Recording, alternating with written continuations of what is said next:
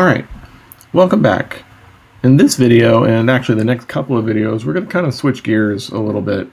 And instead of talking about the ACI strength requirements, we're going to turn our attention to some of the detailing. Okay, and particularly how do we establish the anchorage of a bar? How do we get that FY of 60 KSI that we've been assuming all along? What do we have to do to ensure that physically we can get that particular value? So we're going to kind of spend some time talking about, bond and some of the detailing and some of the, some other requirements that show up as you try to literally provide the details for a design. All right, and then eventually we'll get into some flexural cutoffs as well. All right, so without further ado, here we go. Okay, so the reinforcement details, like I said, I've broken this down into a couple of packs. They're fairly lengthy, but we'll get through this fairly quickly. Most of this material is located in ACI Chapter 25.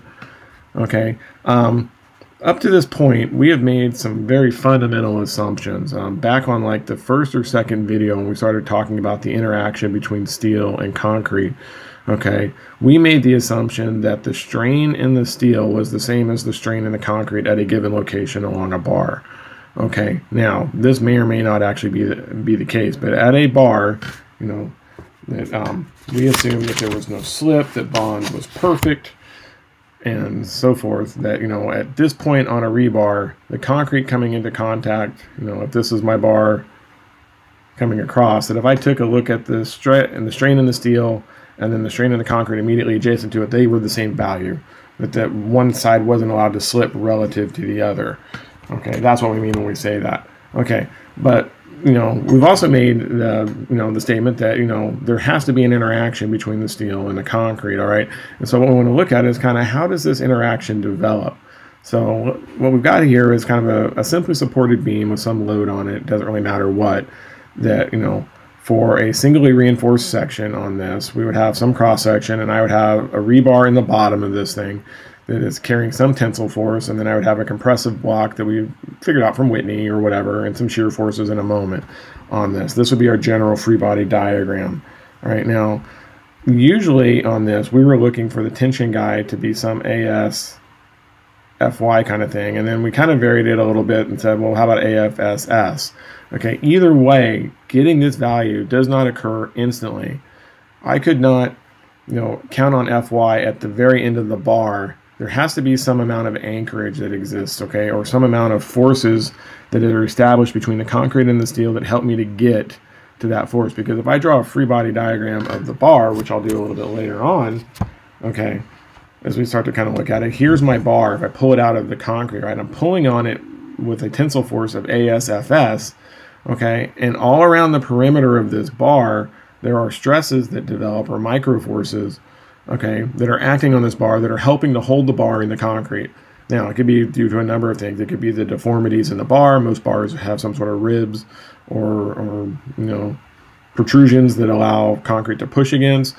We could get some sort of chemical adhesion, an interaction between the two materials itself, any number of things that could happen. But there is some finite length that's required in order to provide enough surface area for all of these bond stresses, if you will, to be able to produce or resist my anchorage force that's here.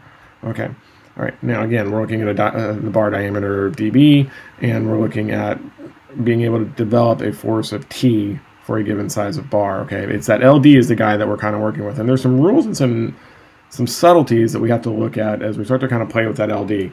But what Chapter 25 in ACI tries to do is they try to quantify this LD length. How much length do you need before you can actually count on it to give you the force that you're expecting? Okay, all right. So the way that it kind of starts to work on this is you can do just kind of a quick calculation, if you will. All right, that we can say that over a given length of a bar, okay, that we're looking then at what would be the cross-sectional area, the stress that I need to develop over a given length would be equal to the stress times its area. It has to be equal to what we call the average bond stress that's acting on the surface area of that cylinder. So again, we're looking at this. Okay, and I'm trying to figure out that area because that's where the bond is acting, and it goes all the way around around this size. Okay, so this is the circumference, this is the length, this would be your LD parameter, okay, and then this would be whatever your bond stress is. All right, and so we could actually solve for the actual average bond stress on this is delta Fs dB, and then over 4 LD would be that equation. So if I knew what my limit was, I could tell you, do we have enough? Okay, now there are several elements that kind of help us define bond, and we'll show why this isn't the most convenient way to work this. It's very difficult to quantify. Okay, so bond, which is kind of the how the bar is anchored to the concrete, is made up of 3 fundamental behaviors. Okay, the first one is that there is friction. Okay, and this is caused by forces that are developed as the bar attempts to move past the surrounding friction. I mean, imagine the old, we've all done the physics problem with the block on the ramp, right? And we've talked about friction acting up there. This guy wants to go this way, a friction force is induced. That's all we're talking about. And it happens between steel and concrete as well. We mentioned the chemical adhesion, which is kind of a chemical glue-like stickiness that exists between the concrete paste and the steel rebar at the interface. Okay, and then the other one is the mechanical interlock that's caused by bearing forces, on the ridges of a deformed bar. A deformed bar has these humps that go all the way around it, and what happens is I pull on the bar. When I pour the concrete, it gets down in these little grooves and produces these micro forces that are helping to help restrain it. And depending on how big these humps are, these forces can change as well, and they act all the way around the perimeter of the bar on those ridges, okay? And then the sum of all of those is what I need to be able to, that's the amount of T that I can develop. Again, this is not an easy calculation to figure out. It's more of a theoretical exercise than anything, okay? All right, now what happens and why bond is so tricky is that friction and chemical adhesion don't last very long, okay? Because part of the reason is that as I pull on this bar, the Poisson effect tells me that as the length of the bar gets longer, the diameter has to get smaller. Well, if the diameter gets smaller, this bar interface is starting to pull away from the surrounding concrete. Okay, and so that destroys the chemical adhesion, and the friction themselves no longer are not as valid on those, okay? And they will decrease, because that bar diameter is decreasing, right? And again, that was what we call as Poisson's effect. Okay, the other thing that can happen is that as I pull on this bar, I can start to get cracking in here. Okay, and when that happens, then all of a sudden these lengths could start to change, and if I crack too close to this, then I can't count on the T. Okay, and so there's this is kind of a plot of some experimental work that was done to look at bond stresses along the length of the bar. Okay, now that being said, we were talking about an average bond stress. In reality, the bond stress is not constant anywhere along the surface of this bar, okay? It varies along the length, so instead of calculating a mu average or a mu maximum or a mu minimum, what ACI has chosen to do is they've chosen to use a concept known as the developmental length, okay, rather than that average bond stress. Okay, and so that's what we're going to focus on today is, well, what are the ACI provisions for developmental length? Okay, now, developmental length is required for bars in compression, bars in tension. Those are predominantly where we're going to be looking at them. Okay, we're not counting on any other physical anchorage on this because, if I took a bar, through a section, took it all the way to the end of the beam and then I welded a plate on the end of that bar out on the end, I would get huge bearing forces, and I could get, I could basically drive the LD required to 0 based off of this. And so sometimes in really high loads or very big bars, I have to do that to be able to provide the anchorage that I need, especially if I have a high moment value or need a high tensile force very close to the end of the bar. Sometimes I don't have an alternative. I have to come up with a better way to anchor this thing. Okay, so that's kind of one of the things that we're going to look at this. All right, so the heart of this method for bars in tension, the developmental length, it comes out of ACI 25.4.2.2. Okay, and it contains the requirements for the development length of the deformed bars in tension. All right. So if I go in and let's zoom this in a little bit so we can kind of see the table a little bit, see if that helps. Okay. There are 2 basic formulas that are working on this, and this is a sample pulled out of the ACI code. Let's see if I can fix the focus on it. How about that one?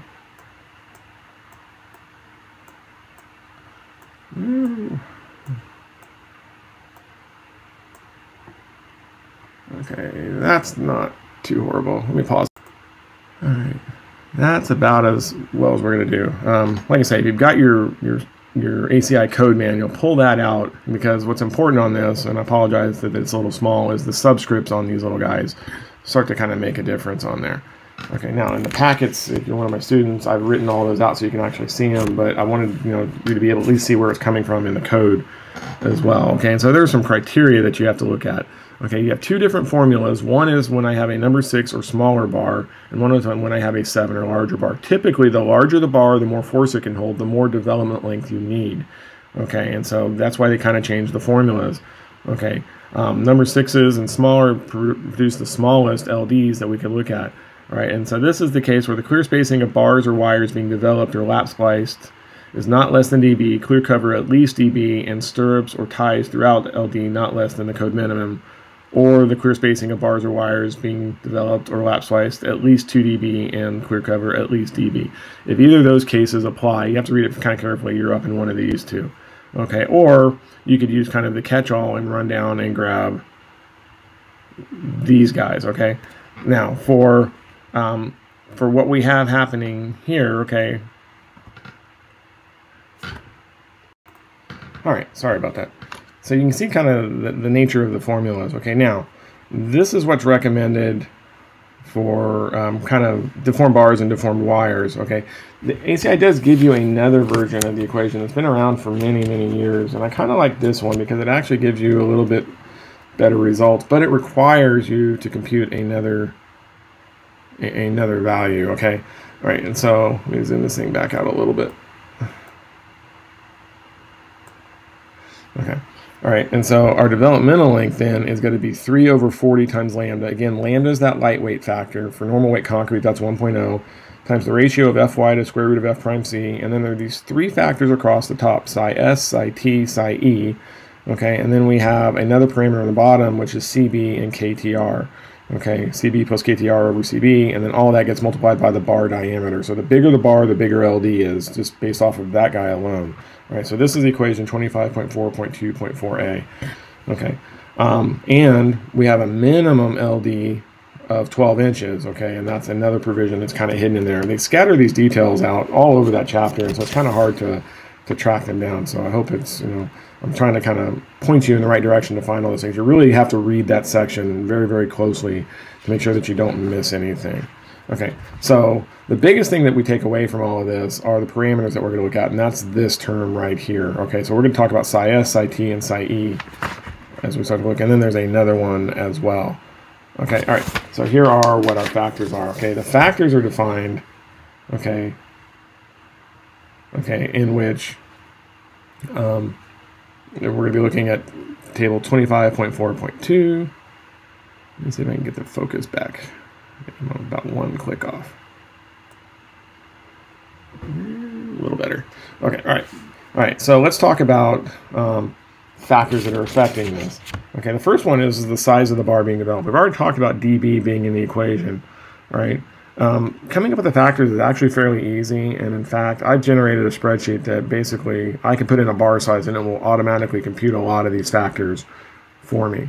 Okay, and some check boxes for some of the others, but it's not LD is a very useful one to make a spreadsheet for, because there's so many little things that you can change that you're constantly doing this calculation. All right, so basically for a number 7 and larger bar, psi S is 1.0. For a number 6 and smaller, psi S is 0.8. So if you look, that's a 20% difference on here. So really, this is one of the reasons if you can get down to a number 6 bar, you can actually decrease the developmental length by 20% right off the bat. And that doesn't include any of the other factors that go into this, right? But it's calibrated because in flexure, a lot of times you're looking at number 8s, number 9s, number 10s. That's why they chose this. But if you get to really small bars, they just do a lot better job in transferring the forces. So all of these factors will come out of this table 25.4.2.5. Pull that down a little bit so you can see it. Okay, so if you want to flip over to that one, you can kind of read along here. The factors that we have lightweight. Concrete factor, again, it's 1.0 when it's normal weight, and then there's some other rules that apply for lightweight, and lightweight where tensile strength is a certain value. We have an epoxy factor. Is the bar epoxy coated or not? Okay, and you can see that, for raw steel, Okay, or for, it will be, that's what we call uncoated. You can see the epoxy factor is 1.0, and then we have some other values. So that's our uncoated, which is actually better because what epoxy is kind of this plastic coating. You've seen it whenever you drive past a construction project, like on a bridge or something. You see all the steel laying around, and it's got that green. Usually, it's a green color, kind of a lime green coating on it. That's epoxy. Okay, what it does is it's a preventative for corrosion and helps protect the steel once it's inside. But it does provide a little bit of slip, and so we have to adjust our anchorage as a result of that.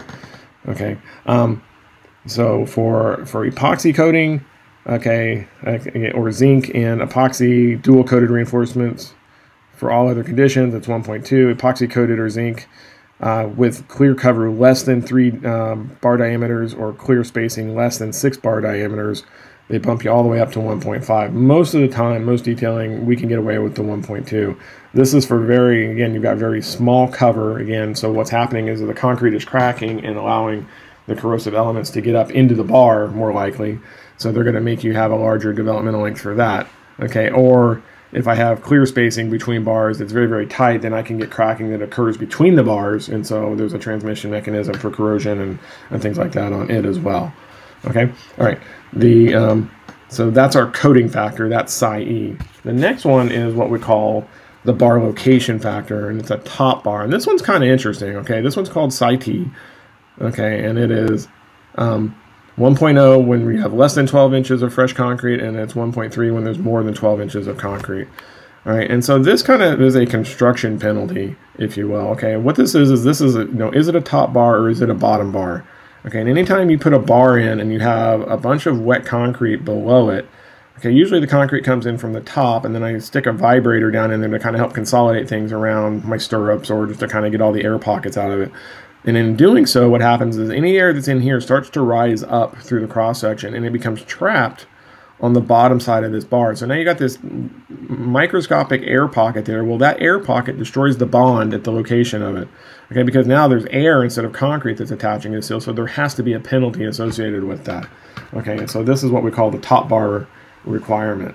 Okay, now, to make sure that they don't get too carried away with the formulas, they do have kind of a get-out-of-jail-free card that is a footnote of this table, that the maximum value of psi-E times psi-T is 1.7. This product needs to be less than or equal to 1.7. If you calculate this because you had a really bad psi-T value and then you had the worst possible epoxy coat, this number can go upwards of like 1.9 or something. So they're saying, all right, we're reasonable. So they give you an arbitrary limit of 1.7. This is located actually in this microscopic footnote of this table.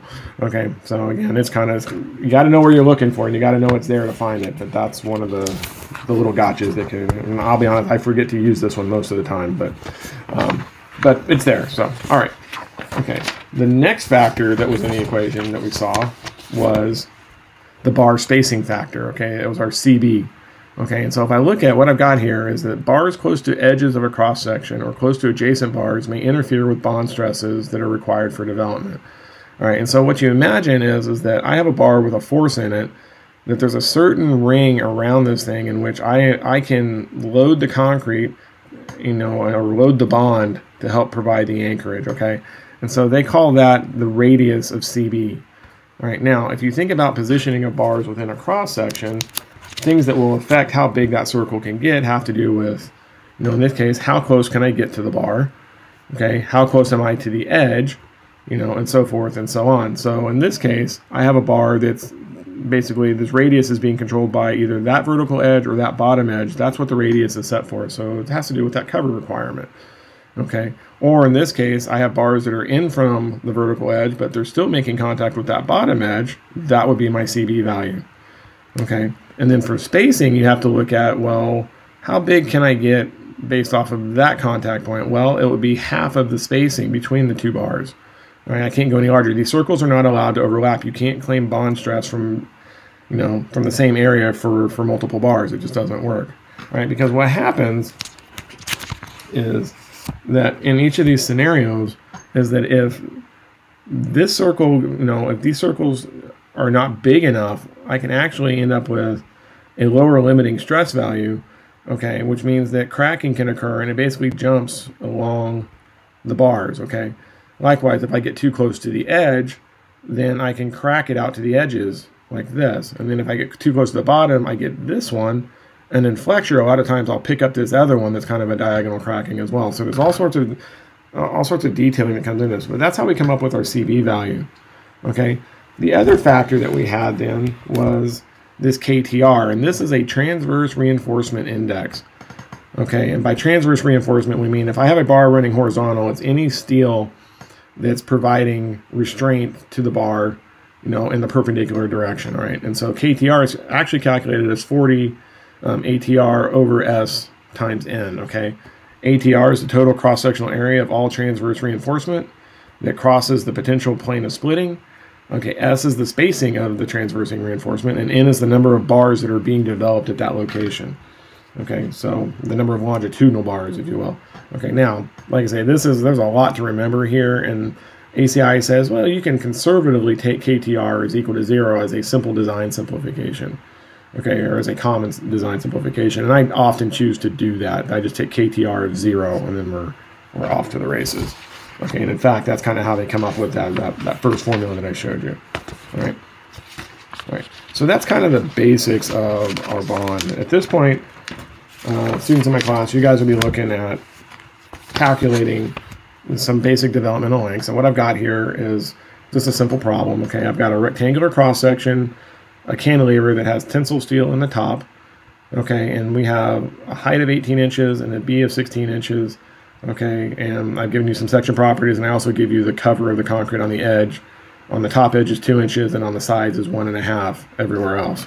Okay, and so what we're going to do is we're going to try to figure out what the developmental length is. And so all you're doing is basically going through and you're running down these values. Okay, so psi T, psi E, psi S, and this KTR parameter. Now, so you'll tell me what your numerical value is here, and then in the justification you tell me why you chose that. Like, you know, is it a top bar? You know, well, that sets psi T to a specific value. Was it epoxy coated? Yes. That's what I'm looking for in that statement there. Okay, that you can basically apply the rules that I just showed you. Okay. Right, once you do that, then you're going to develop the straight bar developmental length, LD. Okay, and then you're going to figure out, and then I have you do some experiments of, well, what's the developmental length of a number 14, and what's the developmental length for a number 6, using all the criteria. And then basically, can you make a decision of whether or not these bars will fit into a 4-foot long beam? Okay, and I'll give you a hint, the 14 probably won't fit. Okay, and that's that I need too much length, so we have to come up with an alternative, and there are alternatives that we'll talk about in the next video. But for now, we'll stop this one there. That's the first of our reinforcement detailing packets, and we'll continue on in the next video with some more. We'll start talking about hooks and things like that, and other things that we can do. So anyway, hope it made sense. This one's not too bad. Really, it's very procedural. It's just a matter of knowing where to look and defining those requirements. So I hope I've done a clear enough job of illustrating the points and the considerations that are occurring as you look at bond and the developmental length. Okay, as always, if there's anything that's unclear, please leave me a message down below in the comments. And then, you know, as always, please like the video and please subscribe to our channel. That will help us out. So anyway, hope you all have a good evening. I will see you all in the next video when we get into other developmental length issues. Anyway, take care. Good night. Happy engineering.